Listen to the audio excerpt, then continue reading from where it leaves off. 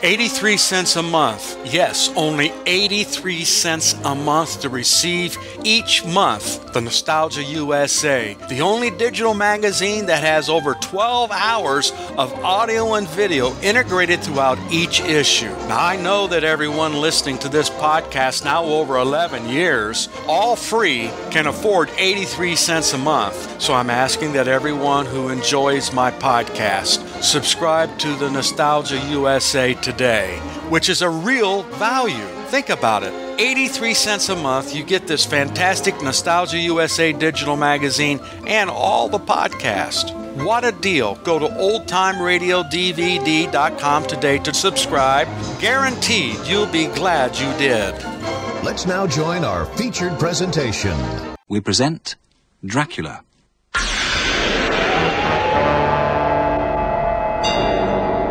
Jonathan Harker is somewhere in Middle Europe. While on holiday in Whitby with her friend Lucy Westenra, Mina waits to hear from him. Following a great storm and a shipwreck, Lucy starts sleepwalking. Dracula. Then Arthur came, and I thank God he asked me. As you should, having turned away 2 worthy men already, my dear. Lady Godalming, then, in time? Well, sadly, in not too long a time. His father's not well, which is why he can only stay so briefly. Oh, Mina, you know the joy of having a good man, a decent man, an honest man to love and cherish and... Oh, I could wish I saw more of him, or heard a word. It is as if he's fallen off the edge of the world, swallowed up and all for dry as dust business. Dear friend, come along.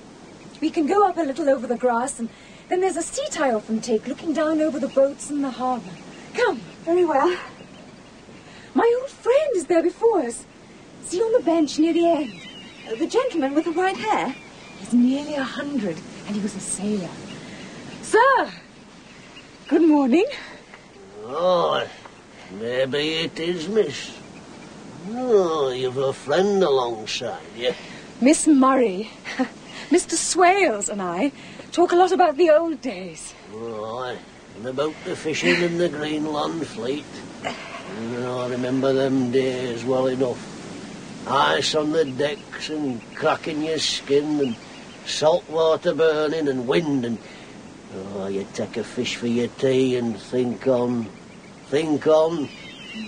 I were on the banks then, when Waterloo were fought. Oh. Aye. Oh, tell my friend about the old bell, sir. Please. The old bell yonder out on the buoy. See the water changes colour out there, offshore of the harbour mouth. Oh, yes. There's a reef there like teeth. The buoy rings out a bell in bad weather. Oh, it is a dreadful sound for a sailor coming in from the storms to hear it. There is a story. When a ship is lost, bells are heard out to sea. That's truth. It is. Not like these gravestones here that lie about proclaiming this and that man or woman is lying under them. Oh, what do you mean, sir? The stones must mark a burial, surely. Oh, happen they might if it's a woman. Oh, Mr. Swales, that can't be so. Aye, it is true. Graves and coffins empty as my baccy box on a Friday night. This one here, Edward Spencer Mariner, murdered by pirates off the coast of China. Oh. See, and this one, Braithwaite Lowry, I knew his father, lost in the Lively off Greenland in 20. And this, John Rawlins, drowned in the Gulf of Finland. So, who brought them home, I ask you? But why the stones, Mr. Swales? Comfort for relatives. Lies. See this in here? George Cannon, said to have died falling off the rocks at Kettleness. Not true. Blew his brains out with a shotgun to stop his mother getting any insurance she put on his life. He hated her. Glorious resurrection indeed. Never. Got to hell he did. And he hoped his mother might follow him. Suicide? You frighten me, Mr. Swales. Oh, no cause, miss. Now, I must go for me tea. My services to you, ladies. Good day, Mr. Swales. What an imp of an old man. Like a gnome, almost. Dancing away down the hill among the stones that seem to all be liars. Oh, I shall come up here to write my diary, dear Lucy. And to write to Jonathan. He would like it here. We shall come together, my dear. Often.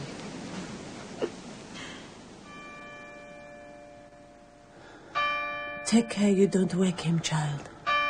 Does he need to be tied so? He is afraid he will hurt himself. He told me he wanted to be restrained a little. Don't wake him, child. He frightens me. He talks often of his fiancée. He named her today. I shall write to her. Tell her he is safe. I will watch him. It's all right. He is only dreaming. No, no! Escape! Must escape! The window. If he can climb down, I can. Oh, God. So high.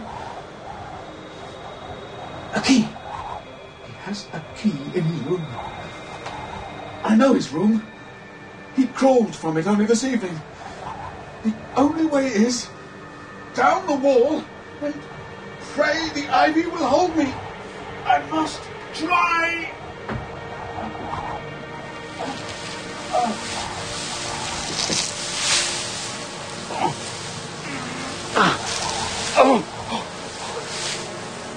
Don't look down. Must not look. And hold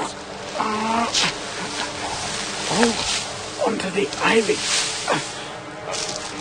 Down. Go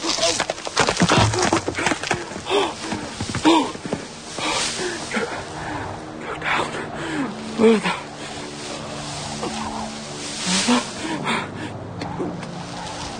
Stop. Left. A little. Go. Left. A little more and the window. Open.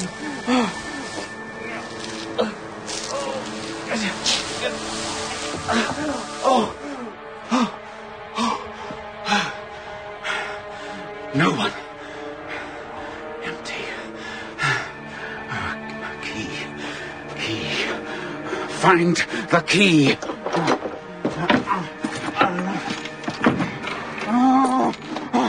Nothing. No key. Door. His door. His door.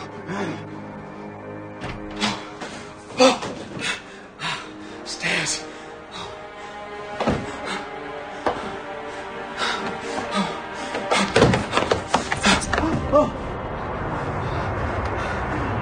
Another door.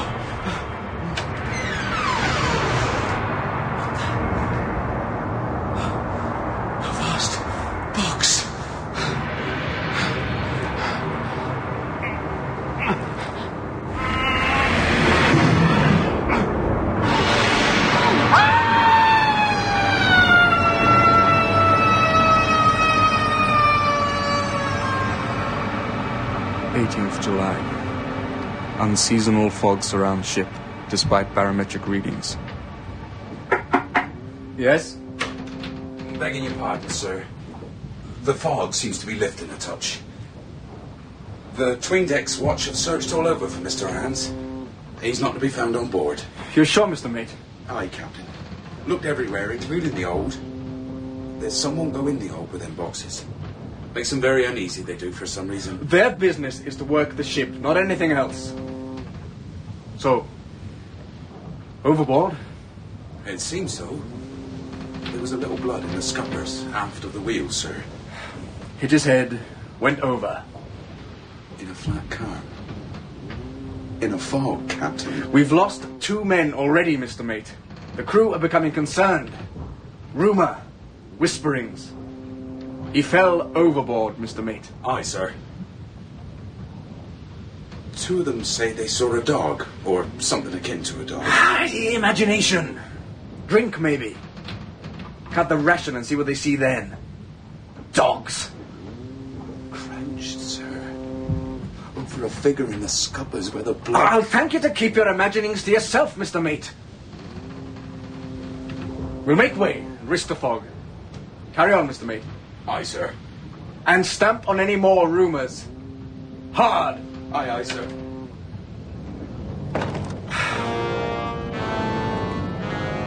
Two men gone. Strange sightings. I don't like it one jot. Trouble is coming.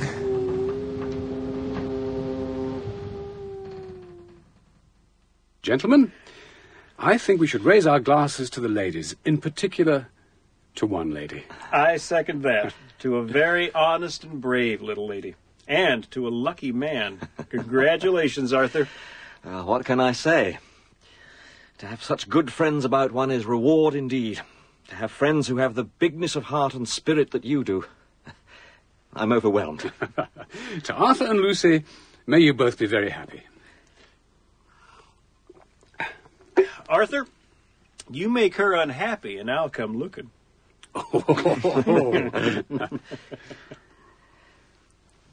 I think the port is with you, John. I beg your pardon. Say, Jack, how was that man you had in... What's his name? Ratcliffe, was it? Renfield. That's the one. Did you hear about him, Art? He is a case. I don't know that I'd have the courage to work with such lunatics as you do, John. Oh, come now. Most of the time they are lambs. Renfield, on the other hand, is unpredictable, I admit. Interesting. Now, I thought at one time he loved all God's creatures. He seemed to spend a lot of time catching flies. Flies? For pets? When your mind is unhinged, as his is. Then he started to catch spiders. Big spiders in boxes. He feeds them. The flies? Exactly.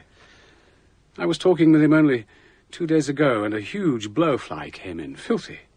He snapped it from the air, very quick, and before I could do anything to stop him, he ate it. Oh, come now, John.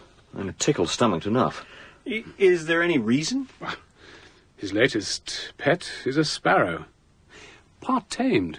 Easy to see how. The spiders have almost all gone. He is now asking for a kitten to play with, to feed.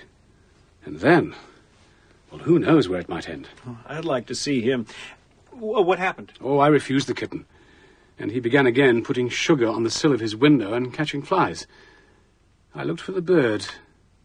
The attendant showed me, in Renfield's bed, a few feathers and a bloodstain on the pillow. No, he'd eaten the bird? Raw. Feathers, feet, and beak, everything. He is, to tell the truth, an undeveloped homicidal maniac. I have him heavily sedated just now. If you wanted to observe him, Quincy, you'd be welcome to join me. A bargain. I would look forward to it as much as the adventures I've had in the South American jungles or in the pampas of the Argentine. You, Arthur?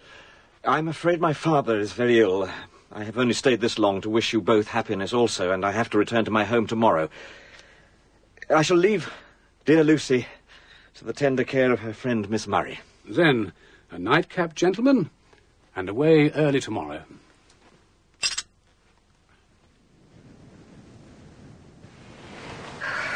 Close the window, Lucy, dear. Leave it open. I like it open, Mina. Oh, the rain will beat in, Lucy. We must close it. We shan't sleep if we don't close it. I wish I could sleep. I dream and wake up and dream again. I never know if I've truly slept or not. You're overexcited, Lucy. Your fiancé gone away so soon. A shame. He has to see his father. Arthur's sure the old man is dying. I'm sorry for that. But you must try to rest, dear. I'll go for a walk. I know it's stupid. I just feel so very restless. Uneasy. Lucy, get to bed and tell me how you came to meet Arthur. Go on. All right. I will. Oh, how clever you are, dear friend. I was to go to a dance in St. James. Mother. Mr. Mate! Who's at the wheel? Hawkins, Captain. The strongest helmsman we got. Then why the devil is he steering so ragged across? The weather is no excuse. Captain! Yes? Yes, Johnson? Hawkins, Captain, sir. He's gone, sir. Gone. No sign of him. Dear God, what is this? 5 men left of the mate. What is happening on this ship, Mr. Mate? I'm afraid, sir. 'Tis almost as if we're cursed. Get you forward and lash down those spars, Johnson. Aye, sir. Mr. Mate, I'll take the wheel. Aye, sir. Ahoy there! Johnson! Johnson! No tail, sir. No curses. Captain, sir, I seen him, sir, and over him. Dear God, over him. Crouched like a huge beast. Crouched with Johnson's neck in his mouth. I swear. And him screaming. And the next wave took him over. Gone.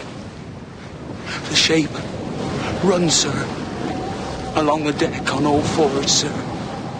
He looked back at me and his eyes covered above. I never seen such eyes. I pray. Red in the dark. Red eyes like blood.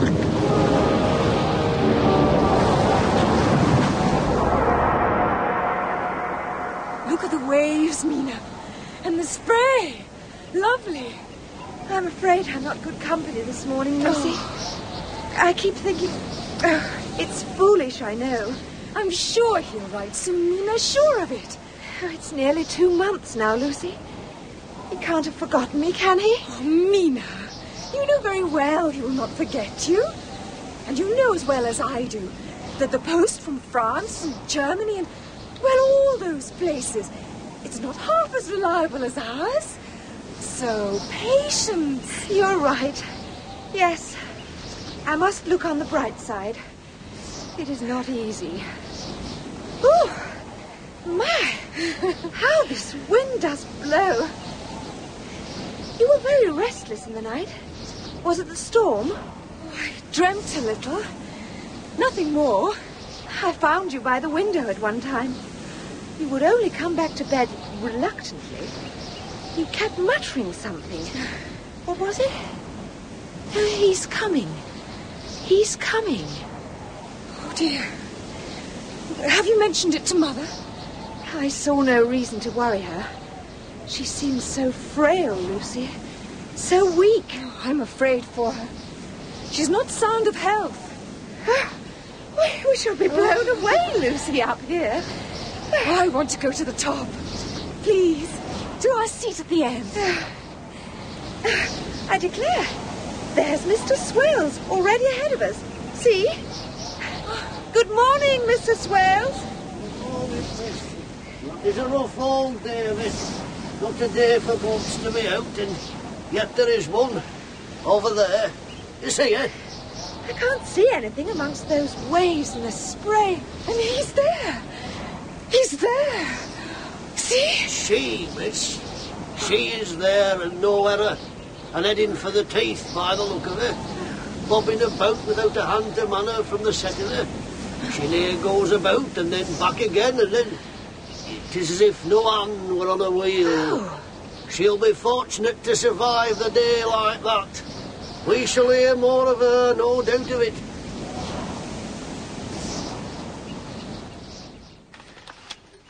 I'm sorry for you, Mina, truly. You're like a daughter to me, and a sister to my dear Lucy. And Jonathan will write. Be assured he will. If only I heard from Mr. Hawkins at the office, it would be something. Mina, you remember Mr. Swales talking of that ship and saying it was in danger? Mm. Oh, sure enough. It's in the evening edition. Yes? Read it to us, Lucy. What ship was this? Schooner with all sails set, heading back towards Whitby Harbour with the full roaring storm behind her. Watchers shuddered as the ship came on with no attempt to tack by the rocks across the entrance to the harbour. One old salt said, she must fetch up somewhere if it is only in hell. That sounds like Mr. Swales. Well, he was right. The ship came on out of the sea and through white-topped waves and the crash of thunder and drove towards the rocks, veered sharply and came to rest in the harbour. Oh, thank God. Well, there's more. At the wheel, a corpse, lashed there. Oh. No other soul on the ship, it seems. Steered there by a dead man's hand. Oh. It rushed ashore with a great concussion and spilled spars and ropes and stays. Oh. And even as it came ashore, a vast dog leapt ashore and disappeared up towards the churchyard. The poor beast. Is there anything else?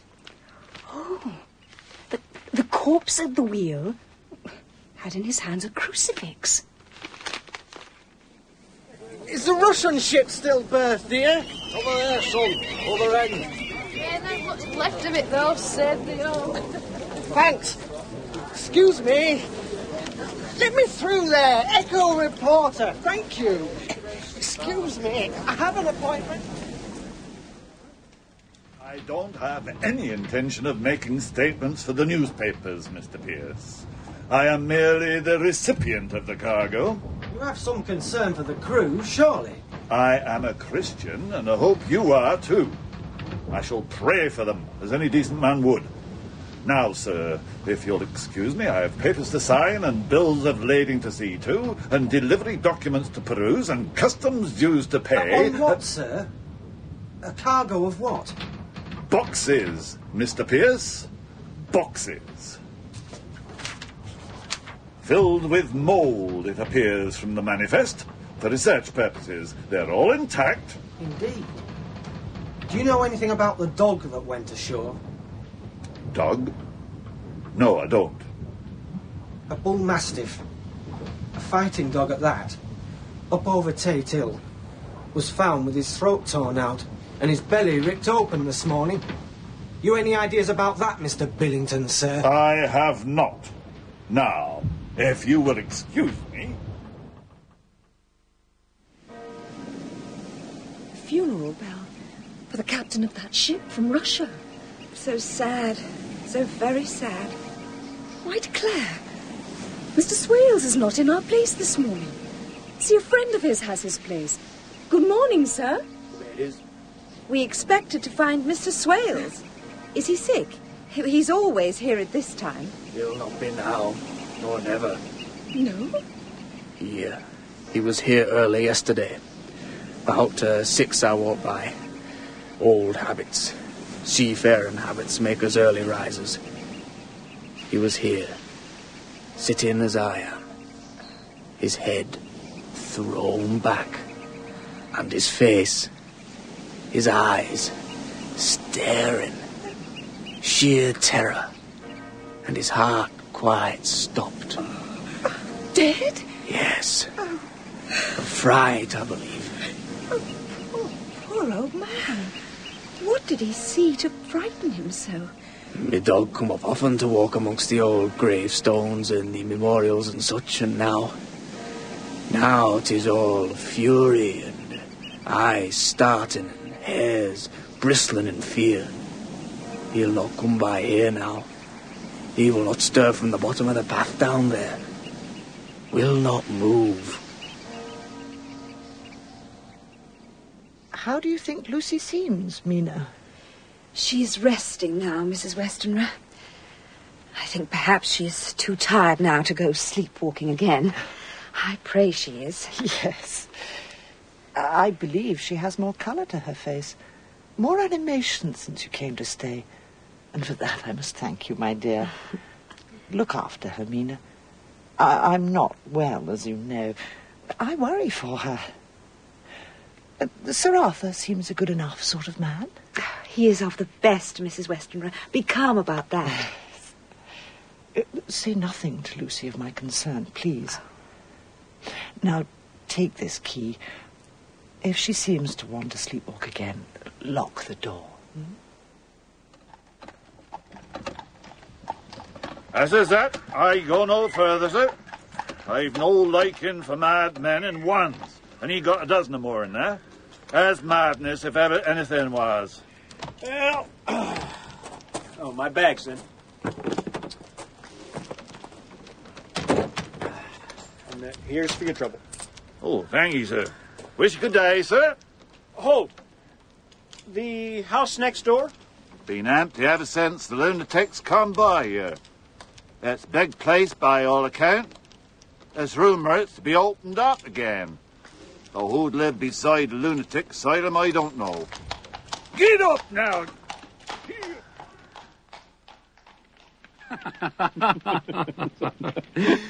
You know more than I do, Quincy, much more.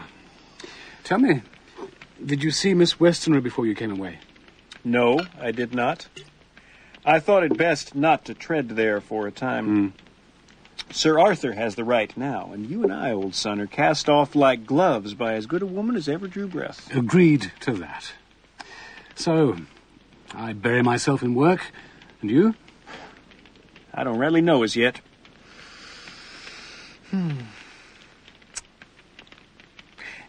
Is your man Renfield still eating spiders? In the morning you shall see for yourself. Master is coming. The Master is coming. The Master is coming. The Master is coming. The Master is coming. The Master is coming. The Master is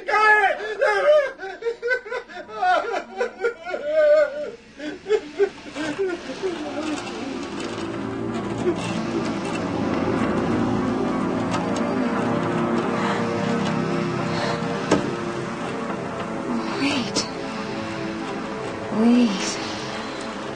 Shh. Wait.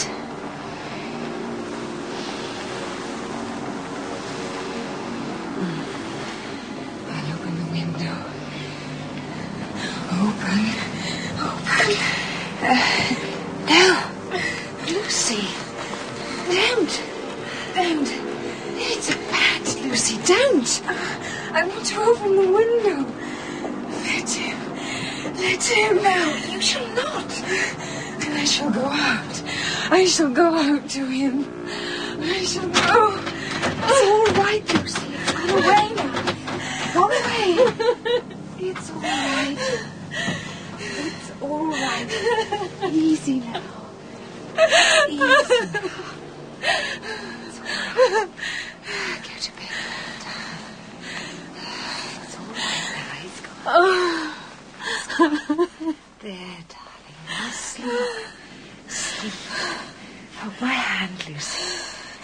There, it's all right now. It's all right now. Sleep.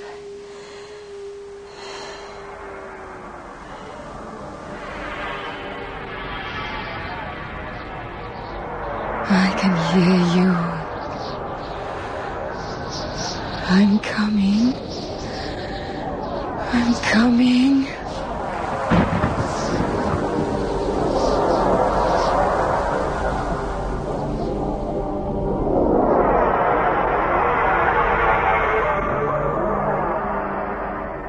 In Dracula, by Bram Stoker, adapted for radio by Nick McCarty, the cast was as follows.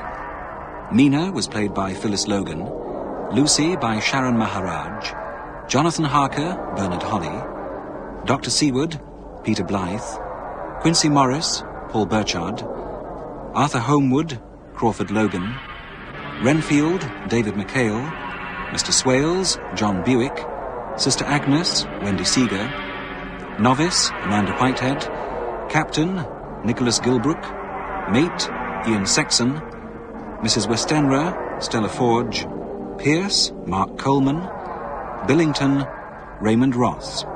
Other parts were played by members of the cast. The theme and incidental music was composed and created by Malcolm Clark in the BBC Radiophonic Workshop. The producer in our Edinburgh studios was Hamish Wilson.